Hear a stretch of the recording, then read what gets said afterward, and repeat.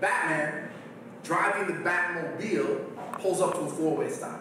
And he gets there first, so like he's about to go, when this other guy, who clearly got to his stop after Batman, just goes. So Batman slams on the brakes, this guy's white truck flies by, he's talking on his phone, looks at Batman, just keeps going. Now, instead of continuing on straight, does Batman turn right, follow this guy, this criminal, to wherever he's going, and then use his billionaire vigilante ninja skills to teach him an unforgettable, bone-cracking lesson on how to properly navigate a four-way stop? No. Batman has more important things to do. Batman takes the L and continues on with his day. That may not be the most exciting Batman story, but it contains an important message. Just like when someone cuts in front of James Bond who was waiting to get a fried apple pie at the state fair. Or when Achilles has to squeeze through a crowd of people at the airport who've lined up even though their boarding group hasn't been called yet. Or when Wolverine discovers that his beefy 5-layer burrito has sour cream on it when he ordered it without sour cream, but he went through the drive-thru, he's already back at the X Mansion. Sometimes you just have to take the L. Sometimes getting your way, no matter the cost, costs too much. Of course, some people learn that very early. Depending on, your race, your religion, where you grew up, it may not be a revelation to hear that your heroes aren't bulletproof. Others, however, don't hear those stories growing up. We only hear the other ones, all those heroes, all those powerful men, always in control, always dominant, always winning. My earliest memory of masculinity is, and I'm supposed to say something dramatic here, right? Like the smoking rifle and the dead rabbit, or the stepfather's fists, but it doesn't take a bolt of lightning to keep the television on. Just the steady background hum of the electricity, the invisible power coursing through the walls. My earliest memory of masculinity is not a particle, it's a wave. My earliest memory of masculinity is not a man, it's a mask. And look, reflected in that TV screen, me, an acorn kid, the son of a single mother's son who gave me all the light I ever need. I was, man, soft, an indoor boy. This is neither a bad thing nor a good thing. It's just a way to be. Tell that to the TV though. Of the infinite number of ways to be, look at our heroes. Look at what stories we choose to tell. 1 million different jobs, and half the shows on TV are about cops. 1 million different ways to be in relationship with other humans, and half the movies have the same boy meets girl because it's gotta be a girl subplot. 1 million different looks, and half the video games star the same strapping 6-foot-tall white guy with short brown hair, 5 o'clock shadow, and a bad attitude. 1 million little examples that mean nothing on their own, but they add up to a story. The story we tell about manhood is an old one, an obvious one. A real man is what? Strong, brave, stoic, sexually experienced, has a firm handshake, orders his steak rare, drives a big truck, plays sports, wins. And look, none of these things are bad or good either. They're just ways to be. But what happens when that's the only story we tell?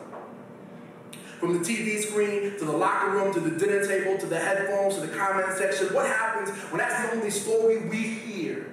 The real man, all fist and no hand, all swirling cape and 6-chambered steel heart, that man who wins at any cost, that hero, always in control, never sad or confused or frustrated, so when we feel sad or confused or frustrated, because every human being does, watch insecurity bloom like a virus. Watch how our bodies fight back by seeking security and power, in conformity in that story.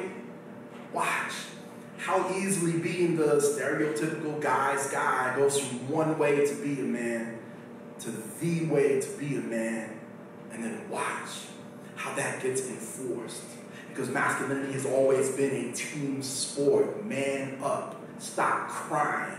Be a man. If I have to fit in this box, then you have to fit in it too. And watch how easily all the positive qualities we assign to men reveal their secret identities.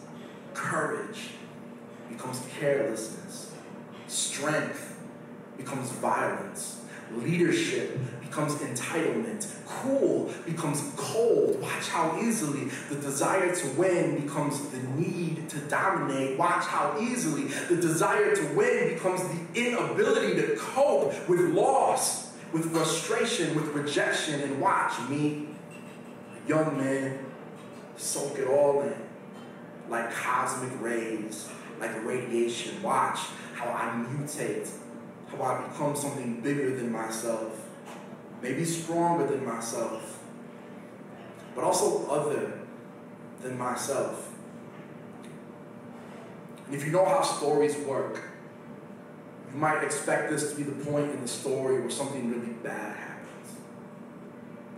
Right? Maybe the young man at the center of this story hurts someone. Maybe he finds himself in a situation where he knows what the right thing to do is, and he knows how the story goes, and he knows that they don't line up, but that story is so powerful, so full of power. That isn't how my story goes. And I'm definitely not any smarter or better than any other man. I've swallowed that same big story. It's just that somewhere in the margins of it, I've been able to write this other one too. And there's no big full-color splash page, life-altering lightning strike event at the root of it. Just a bunch of random little moments, luck and privilege and relationships and loss, especially loss. When I felt the most defeated, the football coach who found me crying in a hallway after a tough loss and just gave me a hug. When I felt the most inadequate, the friends who modeled for me a strength that was not based on our capacity to hurt someone, who affirmed for me that as easily as we can be warriors, we can be healers. When I felt the most persecuted, the mentors who reminded me that the L's we take matter, but so do the L's we'll never have to take. Batman never has to worry about where his hands are when he's pulled over. John Wick never has to laugh off an inappropriate joke his boss made because he really needs that job. Wolverine never has to walk back to his car holding his keys between his fingers like adamantium claws. When I felt the most unforgiving, the rapper who told a story about getting carjacked, having a gun, but choosing to let the car go because even an enemy's life is worth more than a car. When I felt the most alone, the question echoing through that funeral home, what if we treated every loss like the way we treat the loss of a loved one? Not a reason to punch through the drywall or run an SUV off the road, an opportunity for reflection, an excuse to step back and breathe and put things in perspective. When I felt the most cynical, the activists who showed me that there are some battles worth fighting, that winning them is work, and so is choosing the ones that matter in the first place. The million little examples that mean nothing on their own, but again, they add up to a story. It's not that loss makes us stronger. That can be true sometimes, but loss also kills some of us, drives us to hurt others. The heart of my counter story is not loss itself, it's the impulse to understand it, to know how to take the L when you have to and keep moving, learning how to lose, learning that I'm entitled to so little saved my life more than once. Because when you step outside that big story we tell about manhood, you can start to see the poison in it. When the hero always wins. When the hero always gets the girl. When the hero always has a trick up his sleeve to save the day or one last burst of energy to defeat his enemy. When you've been taught all your life that you are the hero, that a real man is always in control, always dominant, always wins, what happens when you lose? Because you will. And not every man can share the little heartwarming stories about learning how to lose that I shared a minute ago. So the small things, like getting cut off in traffic or someone being mean to you on the internet, transform from annoyances into challenges. And the big things, like getting laid off, going through a tough breakup, having people you love die, they transform too. The difficult chapter becomes a sea of red ink. The story tells us that a real man always wins. So when we lose, some of us take that as evidence that there's something wrong with the story. And some of us take that as evidence that there's something wrong with us or with the world. In the US, 75% of suicides are men. 85% of gun deaths caused by men. More than 95% of mass shooters are men. We can talk about guns, we can talk about access to mental health, but why aren't we talking about men? The vast majority of sexual violence, no matter who the victim is committed by men. And we know that rape isn't about sex, it's about power. Sexual harassment isn't about pleasure, it's about control. It's about entitlement. Our heroes never asked for help, never asked for anything. As much as we talk about how man up means to take responsibility, how many of us really do that? Admit when we're wrong, apologize, reflect, grow. This is an old story.